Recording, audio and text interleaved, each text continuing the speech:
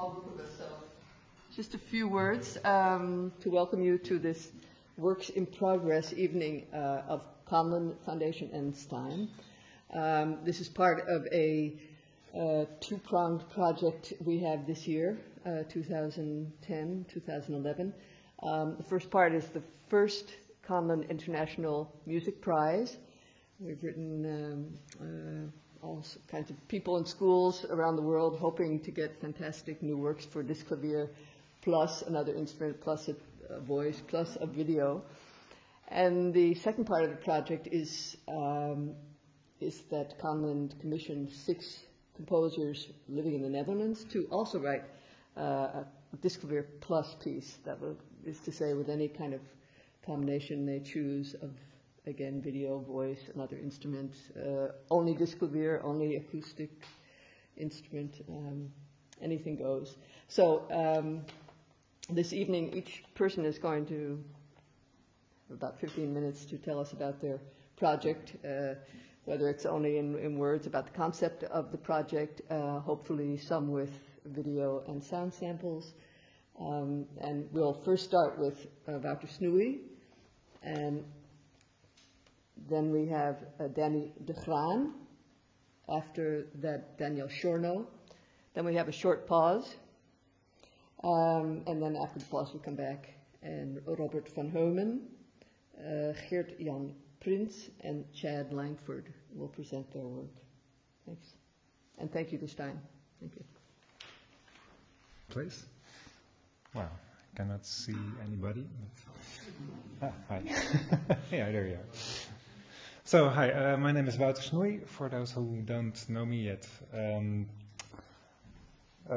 I'll tell you a little bit about my concept, and then I'm going to demonstrate, or rather let one of you demonstrate my piece. So, when I got the assignment for this piece, I thought, what can I do with a disc clavier? And my first thought was it should be interactive, because it can be interactive, and there is a MIDI in, there's a MIDI out, and with computers we can do anything to couple that MIDI into that MIDI out. And I thought, well, what can I do with that? And then I thought it would be nice to have a simple way of controlling the piano that produces a lot of sound. So that's the first thought I had. Then I was thinking a little bit further on how people interact with devices in real life. So people with iPads and iPods, and well, probably also with computers. Some people still. And then I thought, well, most people in these days seem to be gaming. So they seem to use their iPhone or iPad or computer to do games. And these games are mostly successful because they're easy to do and easy to operate, but still just a lot of fun to do. So I thought maybe I can do something like that with the piano too. And then, well, also I thought when people play games and you listen to that, so people are sitting in the train or somewhere, usually it sounds quite awful, at least it does to me. So hearing someone playing a game is not usually something I'd like to listen to. So I thought, well, maybe you can combine these things and have someone play a game and meanwhile producing music. So this is actually the concept of my piece. It's called, for now, it's called The Game. And the computer is coupled to the piano.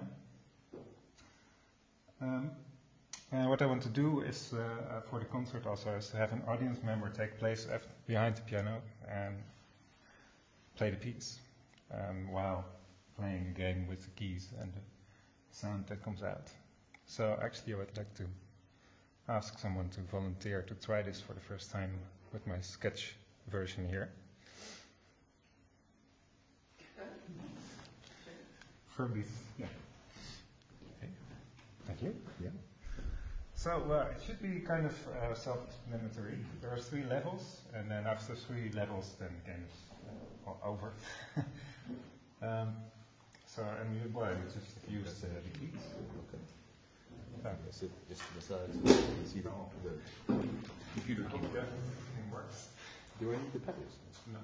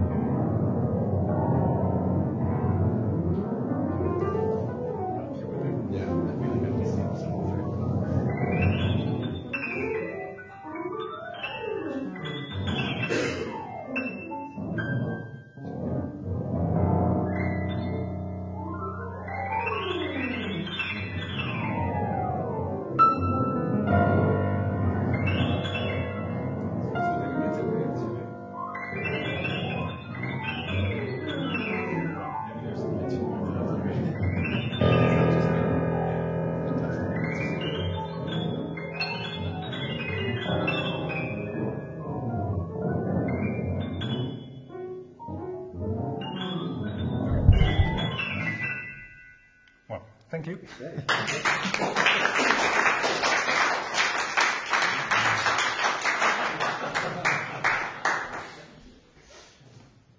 Well, this is the idea.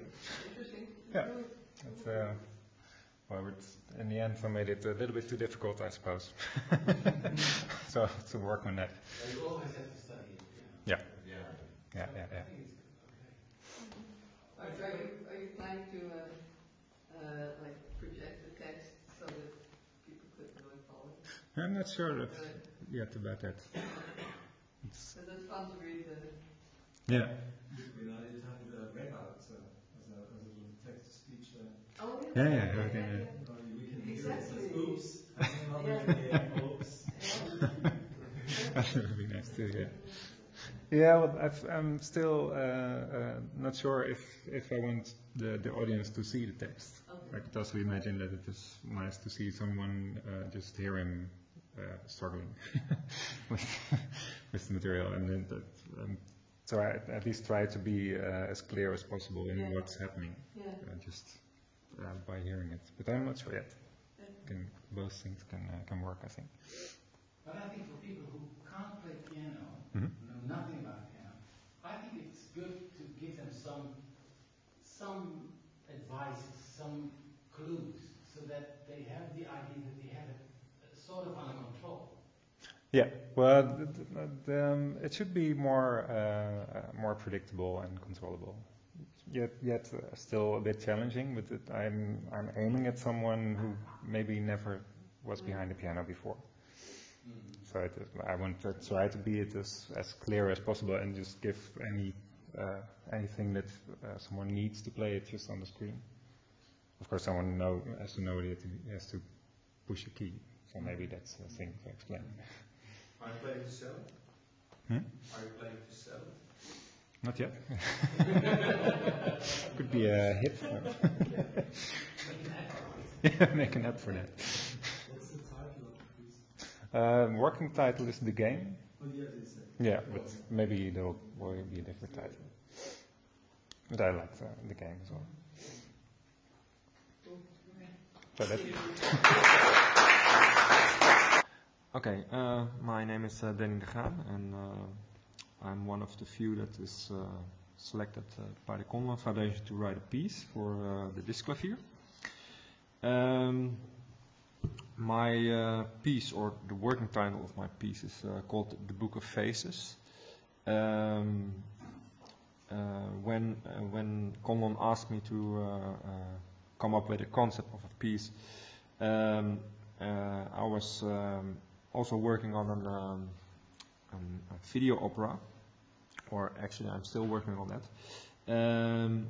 And the video opera contains one singer, and the text or the libretto for the opera is completely based on onomatopoeia, and that's the sound imitation by the means of words. And for me, this was or is still an item that I'm exploring for several projects, and I thought that it would be a nice idea to incorporate it in this project. However, during the last week, I experimented with the piano, and I found that my initial concept doesn't work, so I deviated a little bit from that. But I will explain a little bit what I'm doing, or what I'm trying to do is I'm trying to use sounds, but now I'm thinking more of words and singing, and that the voice of a female singer I will analyze and project that information onto the piano. And I do this by means of a computer, of course, and I will analyze the overtones of somebody's voice, in this case the singer, and every overtone has its own MIDI note number, or gets its MIDI note number, and that will be projected onto the piano.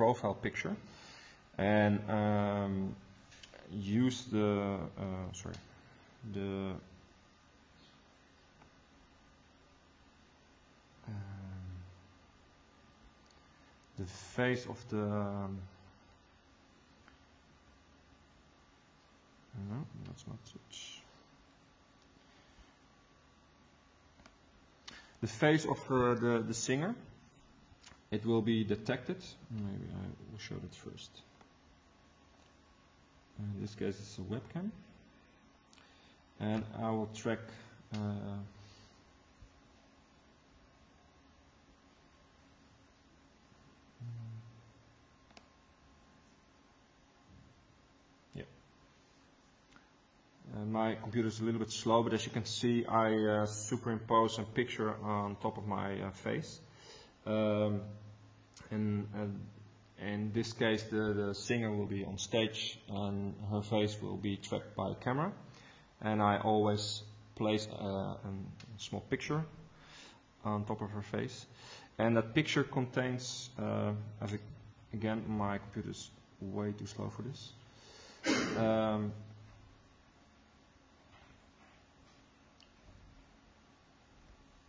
Place these layouts of or snippets of faces that I have downloaded from the Facebook social network, and I will chop them so that her face will always change. I hope it works. Yeah, that's a little bit. What's the connection with faces and the sun? Is there? Not yet at the moment, but probably there will be an interaction between the frequencies, the singer sings, and that sort of thing. In that case, I have to experiment with these things because a lot of my ideas don't seem to work, so I have to reevaluate them in the near future. And my working process is also that certain things evolve during the time I'm working on a piece. So the relationship will certainly be clear, but it will be composed in the piece. It won't be some random thing or whatever. How do you get this face? I mean, you get it from Facebook, but Yeah. How do I get them? What time do you project them? Is there a choice, or is it? Yeah. No. It won't be at random at all. No, it will be according to a story I'm trying to tell them. But again, the story isn't. The story isn't there yet. So, yeah. How long will the whole piece be around for? I think 10 minutes, maybe a little longer, maybe a little bit shorter. Something like that. And the whole time you'll project this composite image? No, not the whole time. The thing is, how I think of it now is that I wanted to tell a story with sound. That was my initial idea. But as I explained, it doesn't work. Not the way I want it to work. So I have to reevaluate my idea. And there needs to be a logical storyline for this piece and also for the video, and it should make sense when it's being played. But at the moment, I'm not there yet. So. How much information will the pianist have? She gets a score. Oh, okay.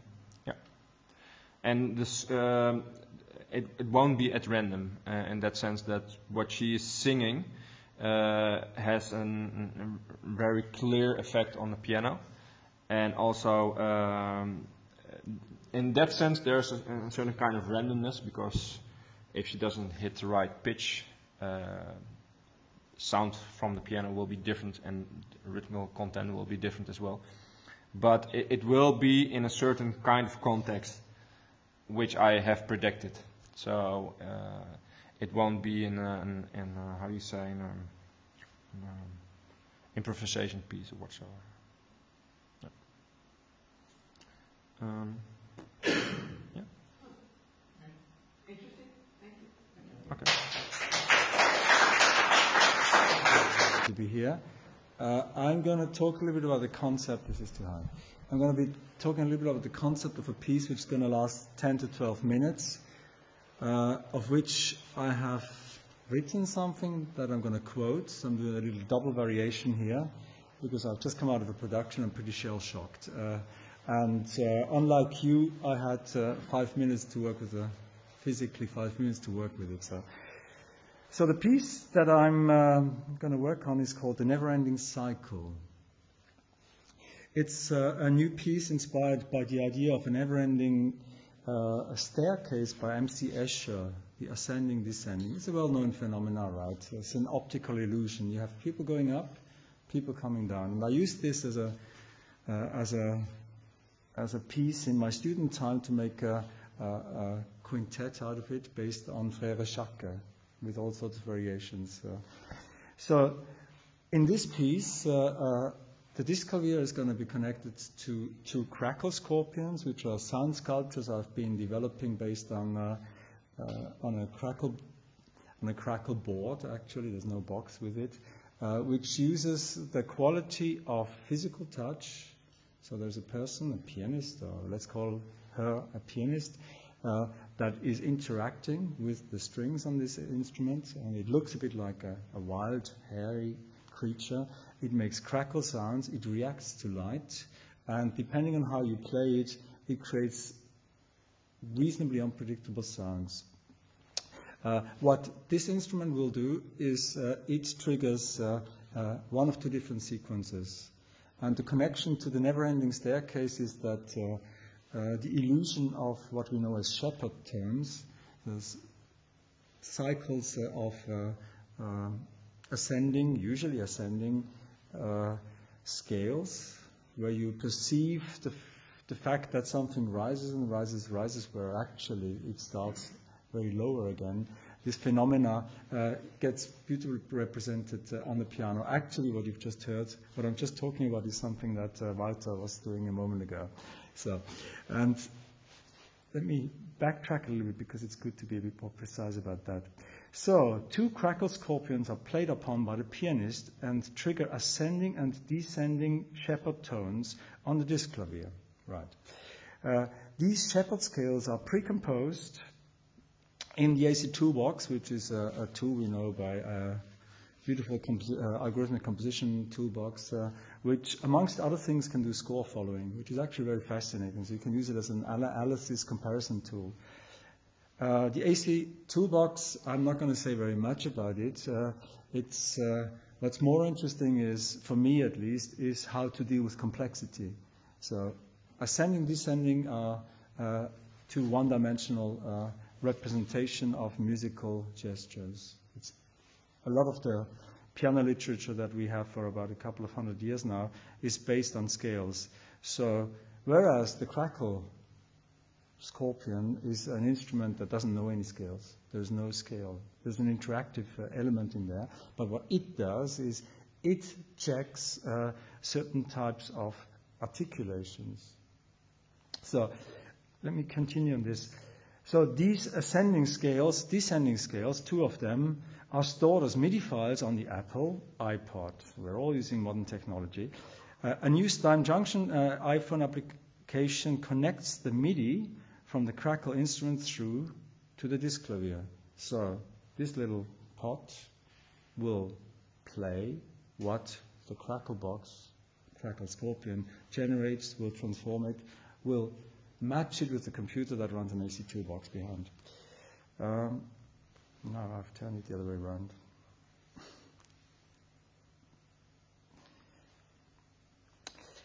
The acoustic sound of the two crackle scorpions are transformed and filtered in real time and diffused through an MSP electronics surround spectral sound patch.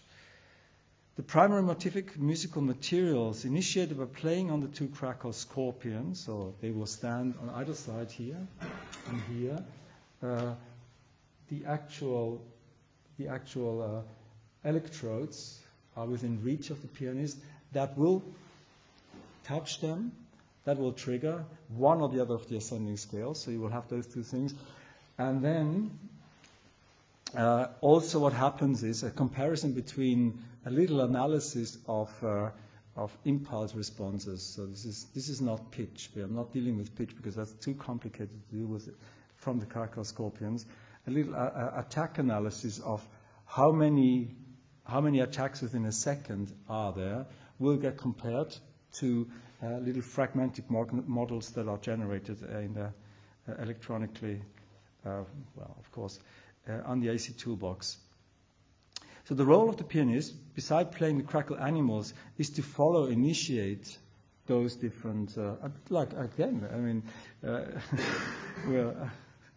mine is a bit more confused in a way and a bit more complex in another way, but again, the pianist is actually there to try and, next to the triggering, imitate what is happening there.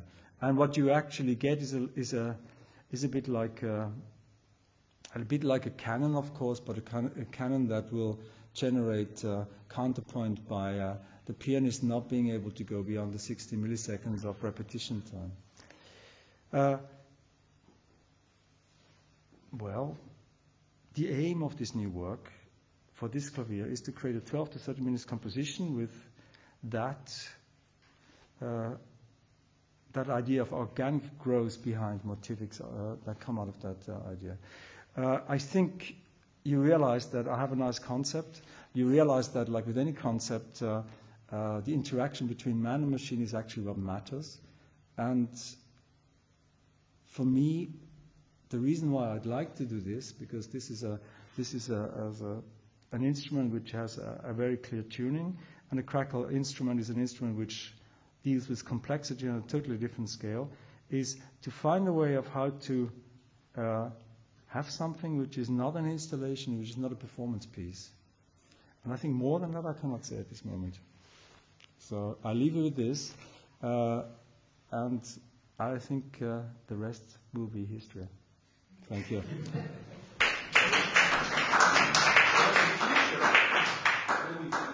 the future is now, right? Could I ask you something? This isn't nothing to do with video. I thought it was a good idea if you're... Dat is het voor de performance.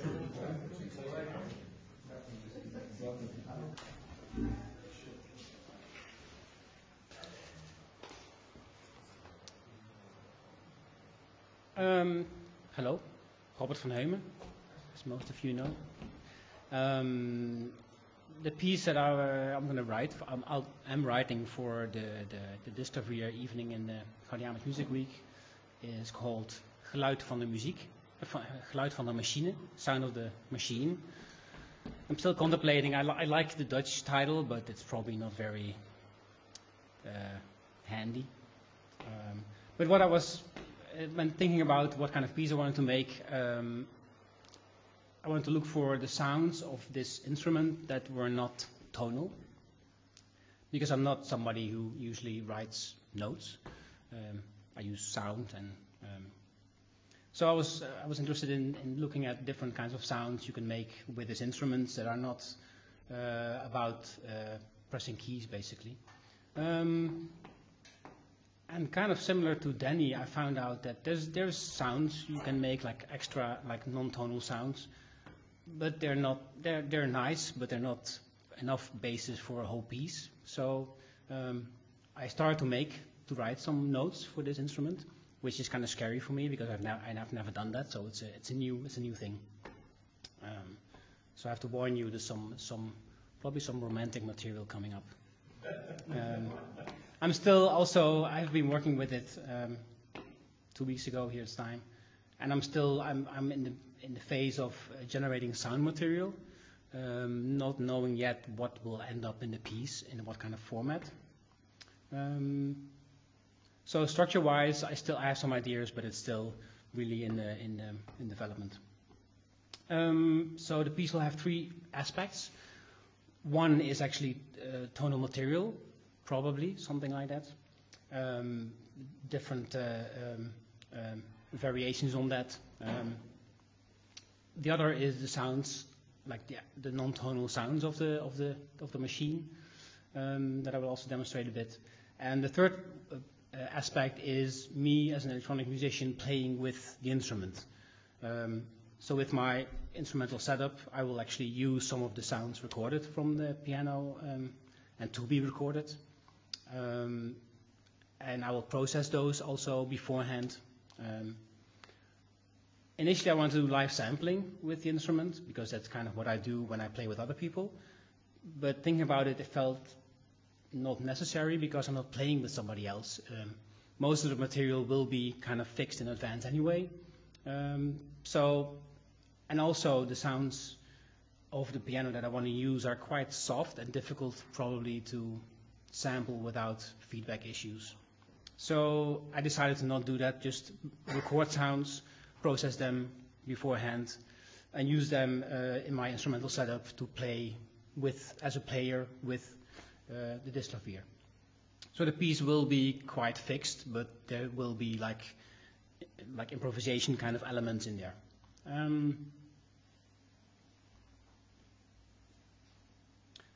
Also, I was interested in looking at the limitations of the machine. What I found kind of fascinating, but also kind of weird, that you can only play 10 notes, 10 keys at the same time with the piano. 60. I tried, and I think after, if you trigger the 11th, or maybe it changed after you calibrated it. It used to be 10, which is like weird to me because you have 10 fingers. Why? I want to play more. That's what I. Also, there's a serious speed limit. So playing really fast, what you also would like to do, because that's what a pianist cannot do, is not really possible. And that's actually also something I've been struggling with, finding like a validation of why shouldn't I just have a pianist play the instrument? Why should I trigger it with MIDI if I cannot do like? So I was looking for a material that cannot be played maybe by a pianist, but that's not really a musical reason. Yeah, so I've been struggling with it, as you can hear. I will play some things to demonstrate the sound. I've amplified the instrument on the bottom. This is metal bar that actually contains or is the best contact point for the mechanism. It's amplified by 2 contact mics, boosted all the way up. So that's a feedback issue, but I guess in like a concert performance, the speakers will probably be in front of the piano and not in the back. And that's actually what you will hear, because the piano has a silent mode where you can disengage the strings. So it doesn't play the strings, it only presses the keys and you hear the mechanism.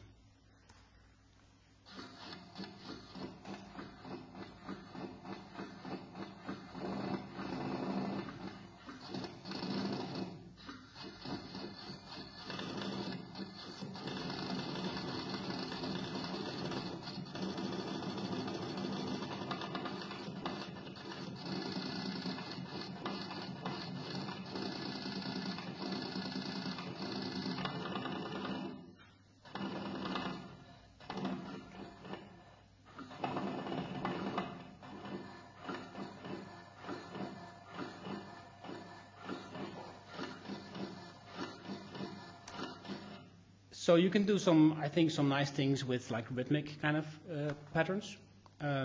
Also, some keys, most of the keys have different sounds from the mechanism. But still, yeah, it's not something that you want to listen to for 10 minutes. So, but this is with the silent mode on. Another limitation is that the silent mode is not MIDI controllable. This is also a nice sound actually. Plus, you can control the sustain pedal continuously, which also makes some kind of sound. And one of the ideas was also to, if you put it somewhere value 65, you get some kind of resonance in the piano that is quite special. And for a pianist, that's probably quite difficult because it's only a small range. But the sound is very subtle. Another, kind of difficult thing to deal with.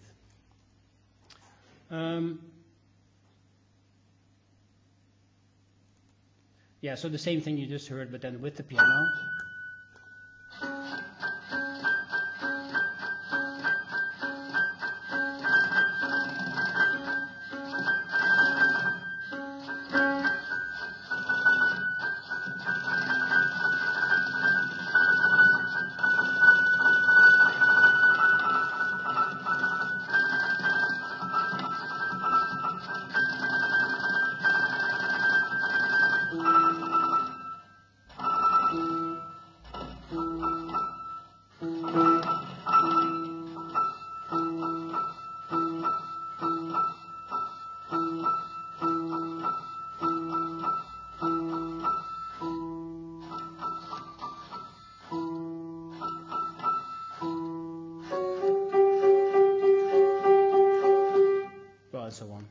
So I'm still contemplating like the sound with the piano sound is nicer in a way as a sound quality, but also less special, I think. So now comes the scary part. I'm going to play some of my notes. Oh, actually, one thing first. A bit of the difference between the sound of the keys.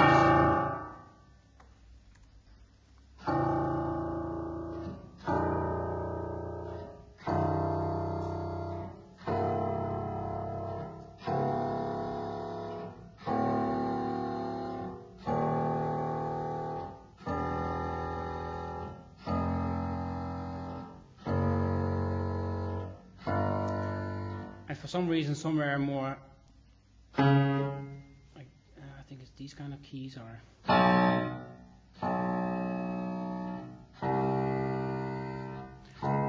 There's some ranges where there's actually barely any extra sound, but it's it's varied. So, and this is some of the, and actually the notes that I've been writing. I think I'm more influenced by kind of pop music, like so. This is kind of a way, like a tryout to write something like that. So this is part of that.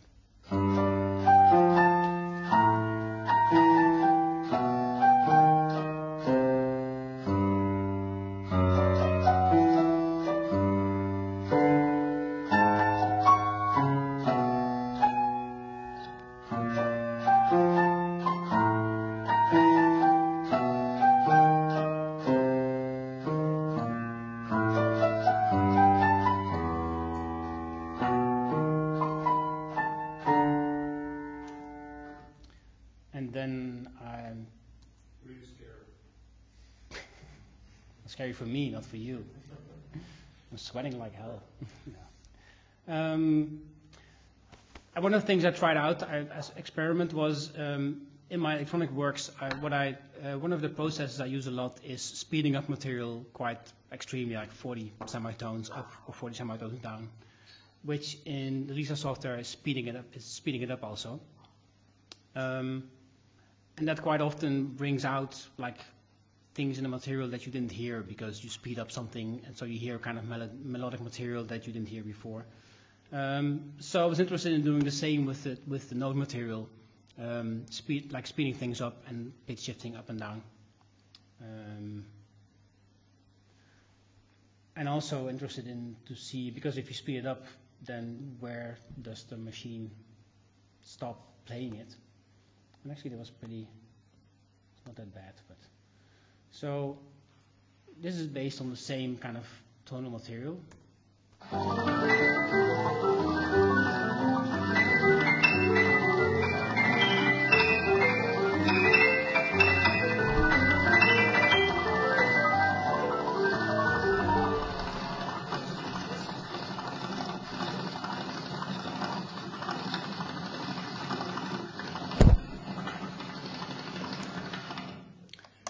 So again, this is all raw material that in some way has to find itself into a piece. Another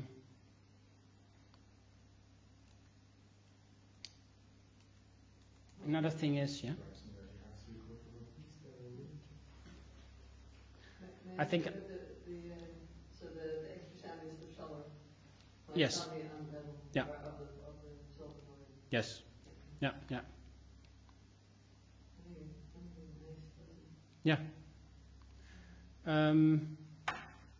Yeah, I think I can talk more about some other things, but one other thing I want to talk about is the electronic component. So I've been working mainly on the tonal work and getting the sound of the machine. I made a lot of recordings of these kind of things, also in silent mode. And those sounds I want to use to with this process that I've been using before called the family tree idea, where you start with basic number of sounds, you specify a certain number of processes, and you kind of generate generations. So the 5 sounds you start with, you apply those processes, and you get like the second layer of process sound, and you repeat those processes. I've been using that before, and for me it's a good way to generate a lot of material, of which like probably 75% you throw away, but it gives at least me quite some of my material. So those sounds I want to use to generate new material and use that with my Lisa setup to play with some of the material you just heard. But yeah, the structure I find it difficult. Usually I have some kind of structure in mind, but now there's none of that yet. So I find it difficult to only focus on the sounds and just let the structure deal with itself later. But yeah, I still have time. So questions? Okay. Het instrument. Waarbij eerst een enorm gevoel van afgrijzen kreeg. En ik kende iemand die daar ook veel mee werkt. Dat was Luc Houtkamp, een van de, waarschijnlijk de Don Conlon, of een van de Don Conlons in Nederland. Die veel met disklavier gedaan had. En ja, ik vond dat wel een uitdaging natuurlijk, om eens te kijken van hoe ik vanuit mijn gebruikelijke apparatuur iets kon transformeren naar dit merkwaardige instrument. Ja, hoe zou ik het zeggen? Ik heb een muzikale achtergrond vanuit slagwerk. En ik heb ook een elektronica achtergrond vanuit eigen gemaakte elektronische instrumenten op basis van radio- en zendertechniek. En dat heb ik gecombineerd in deze apparatuur, waarbij er zeg maar deze apparatuur die veroorzaakt enigszins controleerbare chaotische processen, waar ik daar de laatste 15 jaar veelvuldig aan werk, om daar allerlei verbeteringen of veranderingen of dingen op toe te passen. Het gekke was toen ik met dit instrument ging werken, dat ik ook het idee had dat de manier waarop ik ooit vanuit dat materiaal wat uit die apparatuur ontstond, ging componeren, zo gezegd. Dat ik die technieken die ik daarmee ontdekt heb, of tenminste, dat die ook eigenlijk weer van toepassing waren op het spelen met compositie te maken voor dit instrument. Ik dacht eerst van ik ga direct geluid naar MIDI transformeren en dan vanuit Pro Tools of vanuit een instrument dat MIDI converter rechtstreeks in het instrument sturen. Maar toen dacht ik van nee, ik ga gewoon eens kijken wat er gebeurt als ik rechtstreeks in MIDI ga tekenen of dingen daarin ga zetten. En dus de overeenkomst met misschien dit soort apparatuur was dat er als je veel met ruisachtige signalen werkt, heb je ook te maken met verdichtingen van geluid of zeker de dichtheden. En daar kom ik eigenlijk binnen deze compositie ook weer op dat er wel sprake was van dichtheden en bepaalde clusters. En dat daar ook weer allerlei ritmes door ontstaan. En ja, dat kan ik nog meer wel zeggen.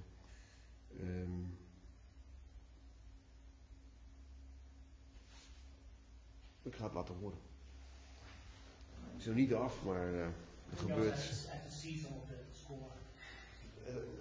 I didn't do it like that, but I put it in Pro Tools MIDI and I exported the file and Robert imported the file and we got this kind of stuff. Even denken hoor, staat alles aan? Ja, hè? Ja, is dat aan? Ja. Is deze ook? Ja. Alright. Nou goed. Doe het.